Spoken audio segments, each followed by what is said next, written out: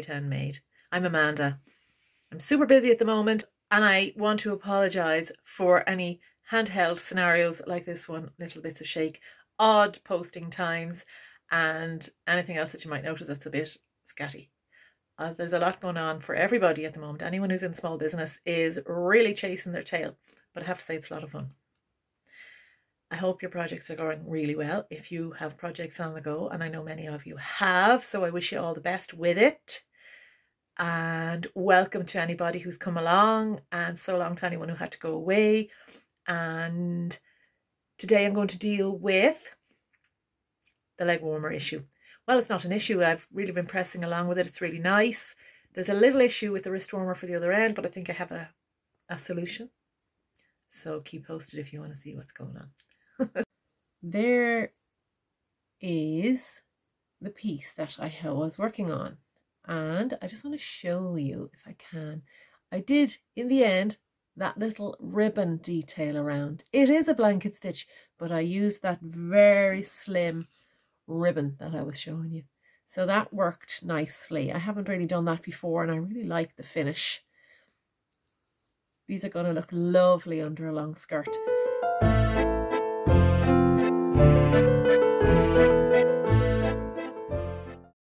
Now today's project, you see those swirls? Actually, I'll just show you. There's the swirls of the running stitch that I did. And now you can keep going with those. And I just did a little bit of embroidery in each of those. It's like a doodle, whatever comes to mind.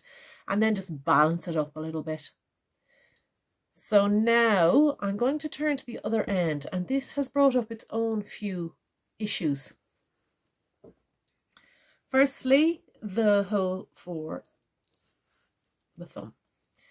I've started it and I'll finish it later.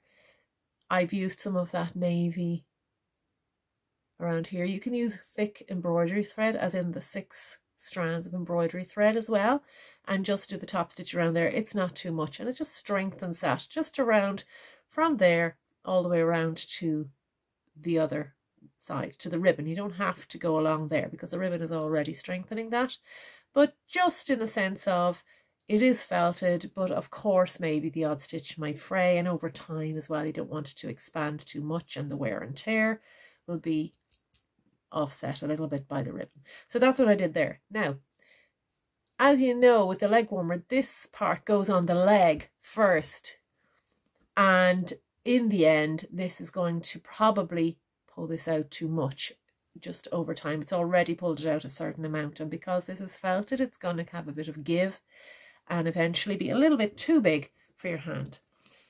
I toyed with the idea of a buttoning this and gathering this maybe at the cuff a little bit here, and I didn't really want it to be gaping too much like that. So in the end, this is the remedy I have decided upon.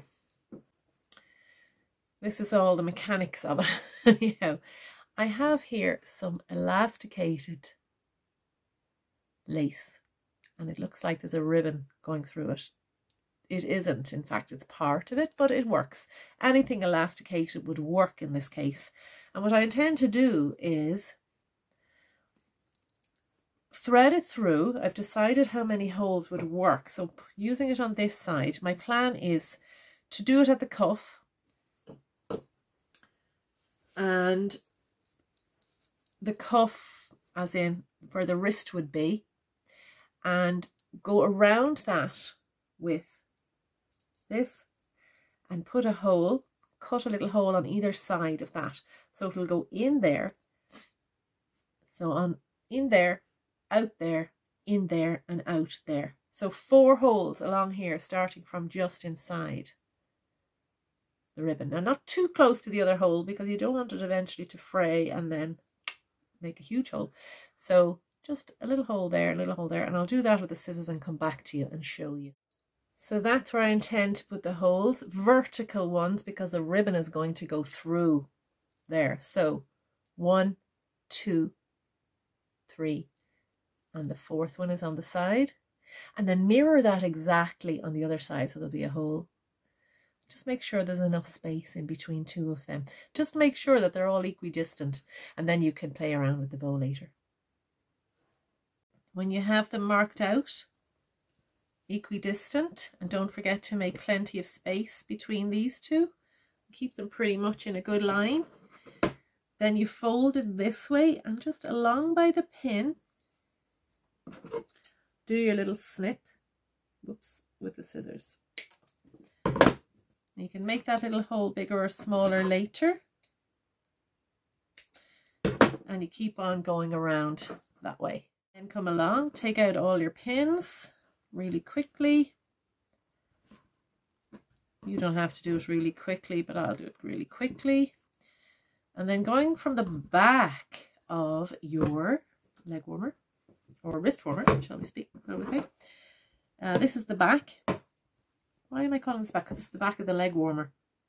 You want to go in through here because this will be the back and you want the bow to be on the side. Look, you can decide where, start going in from the side opposite to where you want the bow to come out. So that's what I'm doing. My plan is, to be honest, I want the bow to be here. So I'm going to go in from the back here. So I'm going to go in here, right. There, that was a roundabout bit of a way. So I'm going to go on one side in here and out the next hole and so forth all the way around.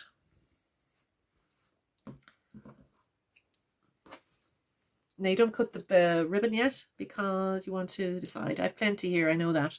So I can decide the length of it when I get around and in and out so far. I just wanted to start behind the bow, the back of the bow. Let's say my bow is going to be here. I wanted the back of it to start equidistant from the bow, if you understand. So I'll go up one side and I'll proceed in and out and come out the other side and show you. So I've gone in and out through the gaps there. I'll show you how to do that. And it's about 22 inches, give or take. That's what I used. Depends on what size you want your ribbon to be or your bow to be, etc, etc. So what I did was, and what would be easy enough for you to do would be to go in wherever you want your bow to be. Go in there and then weave it in and out until you come to the other side. And it should be even, doing the numbers of holes that we did earlier. I will just tie a little bow there hanging down the way. Now that's elasticated and also you can open and close it. So you can alter that for when you're using it as a wrist warmer or for when you're having it as a legging. You can loosen it when you're using it as a legging and tighten it again for when you want to use it as a wrist warmer. My guess is you won't be using them left, right and centre. So they'll be for good wear. So you won't be like, but you could replace this pretty easily as well and change up the ribbon colour if you wanted. So I really like that as a detail. And that gives it a nice little bit of sturdiness for when you're wearing it. And then I'll move on to the decoration here now. I didn't want to start fiddling, making buttonholes, and I had a nice few buttons there to try, but I just didn't fancy the idea of having to fiddle with a button every time you want to wear your thingies. So that seems simple enough to me. Now we'll move on to the decoration. I'll just leave that open so that we can flatten this piece nicely. That's generally it. I'm going to reflect the pattern down here, up along here, but I'm not going to make it quite as fussy, she says. I have to felt that a little bit more. So my plan is, if that's on the top, my plan is probably to detail this. The bow is going to hang down somewhat. Should have left the bow in for this purpose, but, and then I want to have some detailing there. Now I'm going to doodle. So what that's going to be, I don't know. Maybe I should add a little bit of a paw print since I love animals and I really love the little paw print emblem. It doesn't have to be that. It could be a flower. It could be anything. But we can use our applique felting idea, or you can just put a few little buttons, or you could do nothing. It's quite lovely as it is. I might end the ends off there with some bow, but then that might limit the movement. It'll take a little bit of thinking, a little tiny bit of detail across there, or a little bunch of flowers, maybe a little bunch of flowers. I don't want to go too far from the other end because it is the same piece. So it should probably reflect the other end I'm not entirely sure. I might do a little bit of work and then show you what I came up with. I have actually come up with a plan. That didn't take long, but the pressure's off. I'm going to just do, as before, a little bubbly effect. So, not going to bring in the pet theme. I can confuse issues very easily because the head goes everywhere. And I'm going to do a little bubble theme all the way around, incorporating the colours that we have above. I'm also going to incorporate a little bit of purple because I have purple here, and just the tiniest bit, now the tiniest bit at the other end, because I was attempting to keep it monotone, but needs must. This is what I have, and so that's what I'm going to work with. Take out the colours that you had up above. I'm not going to go bigger, smaller intentionally. It'll be what it comes out as, and I'll do a couple of those little sewing swirls all around to tie it all together and be a similar but slightly different pattern. And hopefully that might do that for me. I'll show you in a couple of minutes how I get on, and then I'll carry on myself over the week. I have a little piece of violet which I am going to use to bring up the colour from the central piece, but it's going to be very, very tiny little punctuations. I don't want it to be overwhelming, but I always like to tie things in. So these are going to be like little tiny little spots here and there, and I mean that, here and there, just so it's not all on its own Leo, if you know what I mean. Now, see that? Tiny.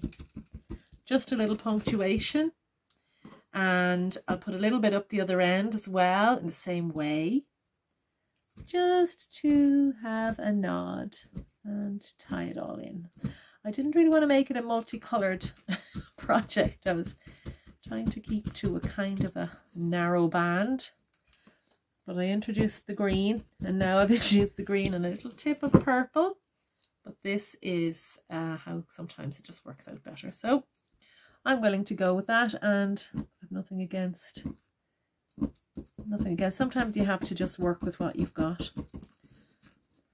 So I'll do a couple more of those, and I'll do a little bit at the end, and I'll show you how it's coming out. And there you have it. I'll probably do some swirls here as well, just to tie in the pattern, and felt those little dots down a little bit more, but I kind of kept it in a little bit of a polka dot pattern, kind of enjoyable. And then I have a little tiny bit of pink in there, and I did it on the other end as well. Just the tiniest little bit, little details, and that was it. I hope you like it. There you have it. I hope you enjoyed that. Get a bit of crack out of it. It's just a bit of fun. It's a really nice thing to do. If you're doing it as well, I hope it's going well for you. And if you have any questions or suggestions as to what I might tackle, that would be good. If there's something you might like to know about, and I'll see if I can squeeze it in. It depends on what it is as to whether I can squeeze it in before Christmas or not. But if it's something I can do or have done or anything like that, I can definitely feature it at some point. I'd probably be loving a few ideas. Now I have ideas, but I don't know if they're related to what you want to know, and that's important. If it's something that you're interested in, it's going to be much more interesting for you. So yeah, let me know. Put a little, comment in there and let me see what you're thinking. So all the best with your projects anyway, and until next week, good luck. Thanks for watching.